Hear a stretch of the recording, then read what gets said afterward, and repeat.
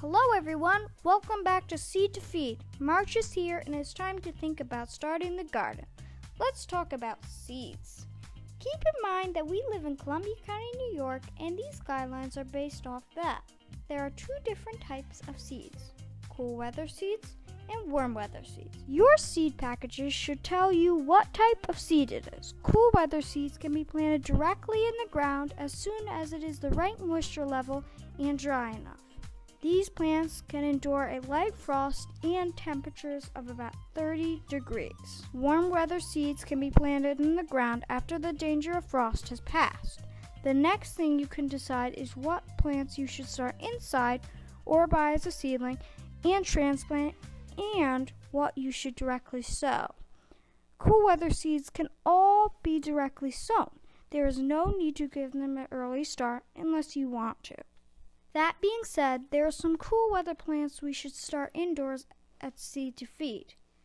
These are cabbage, Brussels sprouts, cauliflower, broccoli, and bok choy. We have found through trial and error that these have done better going into the garden as established plants because they are stronger and resist pests better. Parsley is another cool weather plant we start indoors because we like to harvest it earlier. As far as the warm weather plants go, for the ones with longer growing seasons, it is a good idea to start inside.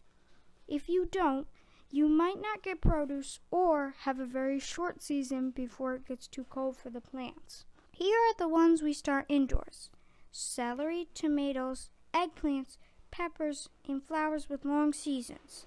Some people also start things like pumpkins and basil inside so they can harvest earlier. Finally, here are the crops we plant right in the ground. For cool weather plants, there are lettuce, peas, carrots, Swiss chard, spinach, turnips, onions and scallops, and certain flowers. For the warm weather plants, there are green beans, cucumbers, summer squash, corn, basil, pumpkins, and certain flowers. As I mentioned before, take a look at your seed packet and it should give you the general information. Thank you for watching this video. Don't forget to hit that subscribe button and the like button. And if you have any questions, leave them down below.